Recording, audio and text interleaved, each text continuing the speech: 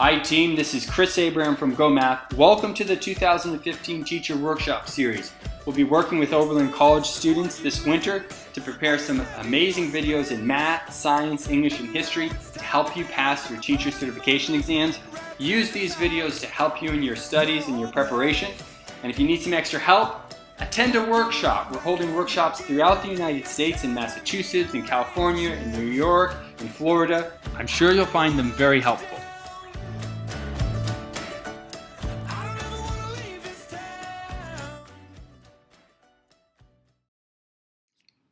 Hi team, this is Chris Abraham from GOHmath.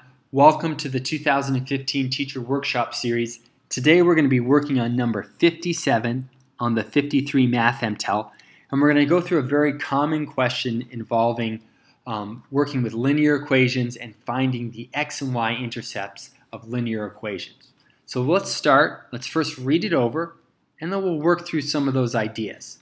All right, so let's look at number 57. It says, use the equation below to answer the question that follows. They give us this equation. 48x equals 12y minus 17 minus 3x. And it says, what is the x-intercept of the graph of this equation? Now we have some options. Now, this word equation pops up twice, so it's important. What type of equation is this? Ask yourself, what structure is it in? What type of equation is it? Is it a quadratic equation? Is it a exponential equation? Is it a linear equation? Believe it or not, this one right here, if we were to rework the numbers, would form a linear equation. And all that would mean is isolating the y's on one side and the x's on the other side, and we could rework this into something that looks like y is equal to mx plus b.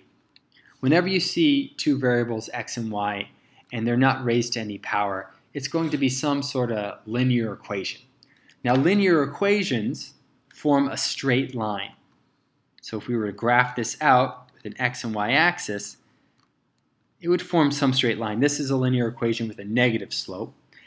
This line would go through both the x and y axes, and the point that it goes through these axes is called the intercept. Like where the line goes through the x-axis is called the x-intercept, and where the line goes through the y-axis is called the y-intercept. Now the x-intercept always has, for its x and y coordinate, it always has a 0 for y. So when y is 0, we have an x-intercept. And the y-intercept is just the opposite. For its x and y coordinates, when x is 0, we'll have some value for y, and that will be the y-intercept.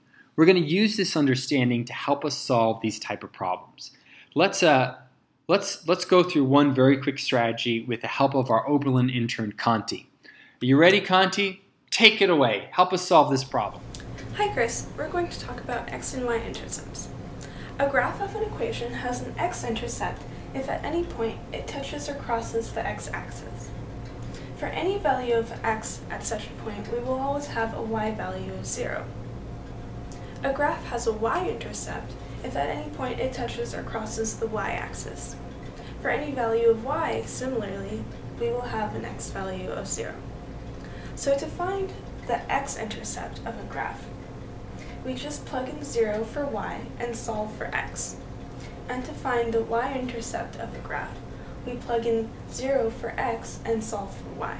Back to you, Chris. Okay, great. That's awesome, Conti.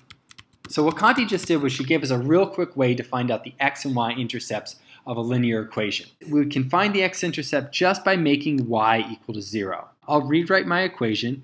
48x is equal to 12 times 0. I input the 0 into my y value, minus 17 minus 3x.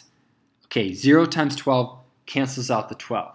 So I'm left with 48x is equal to negative 17 minus 3x. I want to add the 3x to both sides.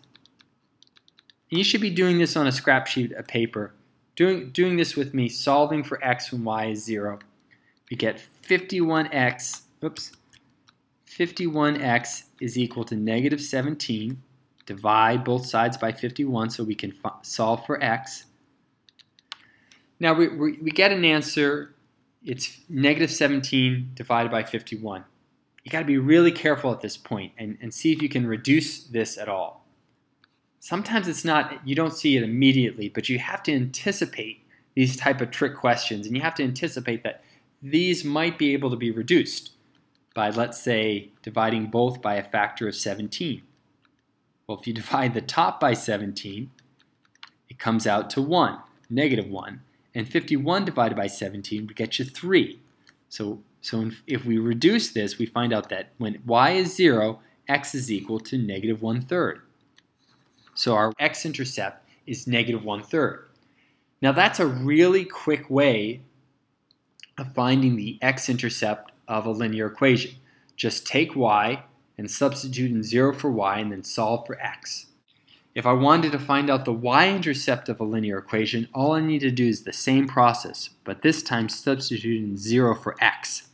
And if I'm finding that y-intercept, I just work this out. I get 0 is equal to 12y minus 17.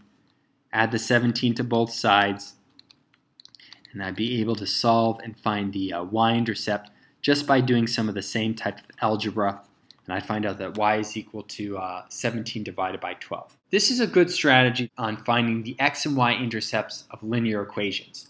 Alright team, this is Chris Abraham from GOHmath. Hope you enjoyed the problem. Thank you so much for your help, Conti. Everyone have a great day. Take care.